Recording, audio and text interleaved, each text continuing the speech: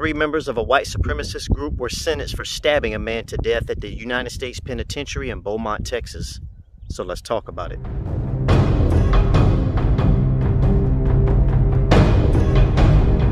Hey, what's up everybody? Shout out to all the law-abiding criminals out there. As always, you know what to do.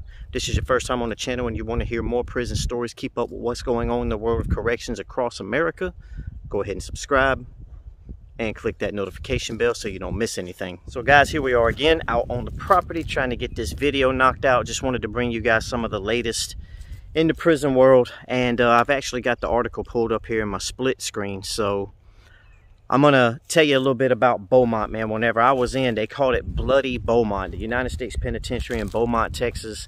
Back in the days when I was in the feds from 2007, I think I hit the compound. I was in the county before that, but hit the compound in 7, got out in 14, so I did actual 7 on the yard. And the whole time I was in, that's all you heard about was Big Sandy or Beaumont, and they called it Bloody Beaumont just because of all the stuff that was happening. I have heard recently that it's one down in Louisiana is supposed to be the worst now, Pollock, but I can't confirm or deny that. But either way, so I've got this pulled up and I'm just going to go ahead and read this off. It's not that long, so you guys will know what's going on.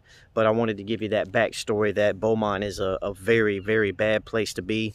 Very dangerous place to be, apparently. So the headline is White Supremacist Sentenced for Role in Murder of Fellow Federal Prison Inmate. And it goes like this. A 40-year-old federal inmate has been sentenced for his role in the murder of a fellow prisoner in the Eastern District of Texas. Michael Jason Shelton of Henagar, Alabama, pleaded guilty. Now, this was last year, but I'm guessing this article was updated because it's recent. He pleaded guilty to an accessory after the fact. He was sentenced to 180 months for that. Okay, so the other 2 individuals that were involved, because it was 3 of them who stabbed this man. Rickey Fackrell, he was 36, he was from Utah, and Christopher Cramer, who was 38, from Ogden, Utah. This other guy was from Vernal, Utah.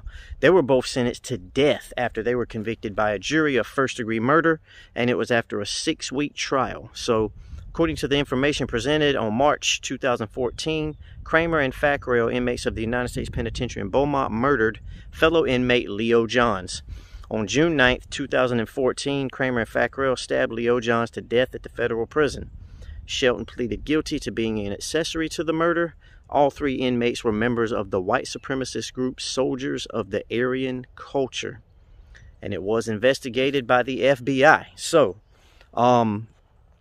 listen, if you don't know, you hadn't been watching me for a while, this is your first time over here, it goes down in these penitentiaries and a lot of these mediums in the federal prison. Everything is race in there. Where you eat, where you sleep, where you do your rec time, it's all divided by race, man.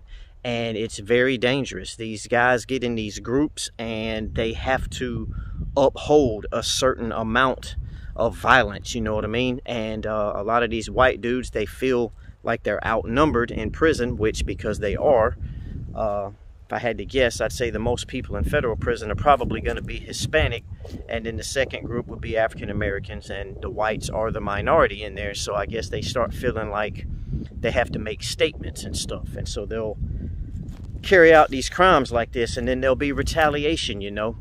The DC blacks might try to hit those boys back or whatever. Not that I'm saying that that guy was from DC or anything, but that's just how it goes. Everything's racial in federal prison.